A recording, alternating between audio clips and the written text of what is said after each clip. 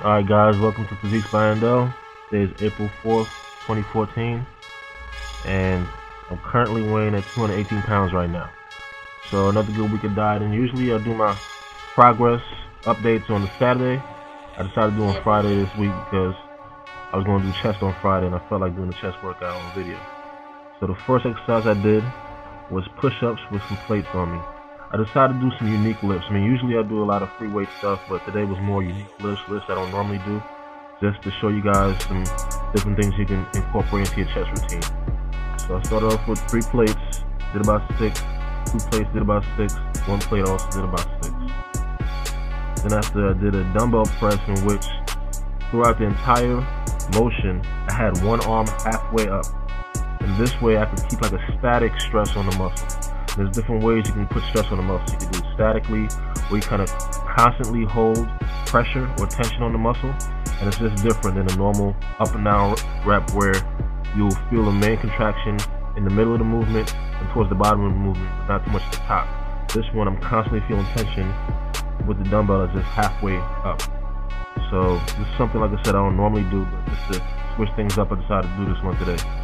And I did about 15 total on each side. And even though, like I said, I was pressing with one side, both sides was feeling tension at the same time. So I just did this with 70 pounds. I definitely wanted to get some higher reps in there. And this is another exercise I don't do too often, but it's a real good one for lower chest development. It's called dumbbell pullovers. And there's a couple different ways to do this. You can do this focusing on your chest, which I did today. And you can also do this focusing on your outer and lower back.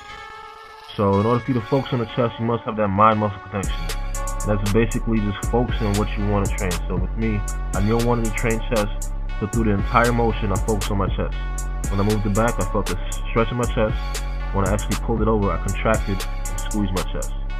So I started with 70 pounds, and I got a lot of reps in there. It was actually 60 pounds. We even got 15 reps in there. And I did a superset. So after I did the 15 reps with the pullovers, I'm going to show you in a second, I actually stopped with the plate over my chest and then did about another 15 or so presses.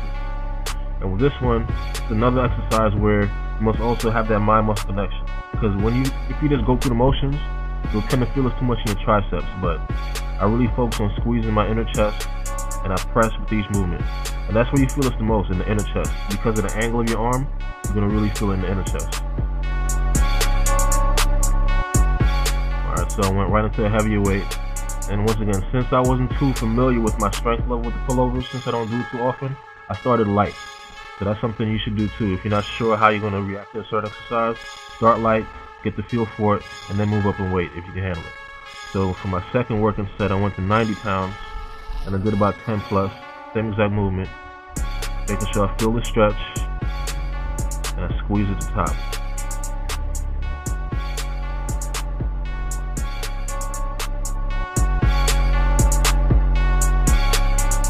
If you notice, but I'm definitely starting to lean out. With each video, like I told you guys, I'm leaning out. So right now I'm 218, starting to look less sloppy.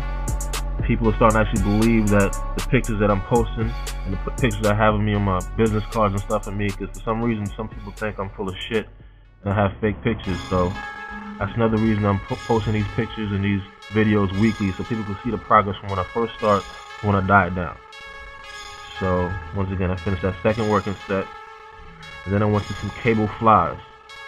Another movement I don't do too often, but once in a while, just to switch it up, I decided to do this today.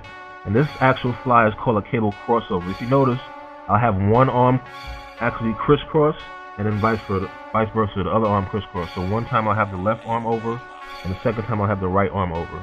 This way both chest muscles can get equally worked. Because when one arm is over, it feels a little different than when the other arm's over. So just to make sure each chest muscle gets developed the same, I do the same amount of reps with the left over as I do with the right over. Now after I do the cable crossovers, I do more of a typical fly with the cables, in which I bring my hands straight together.